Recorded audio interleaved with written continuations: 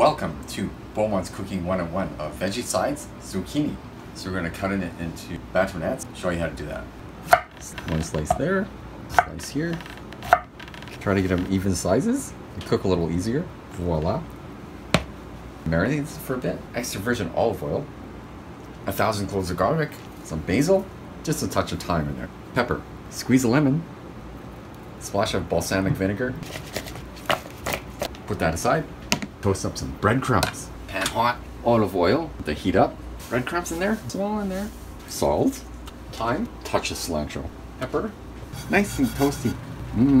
Marinating for 5-10 minutes. Okay, we'll toss it into our pan. All the goodness in there. Parmesan cheese on there. Breadcrumbs. Our mini power oven. 12 minutes, we'll take a look.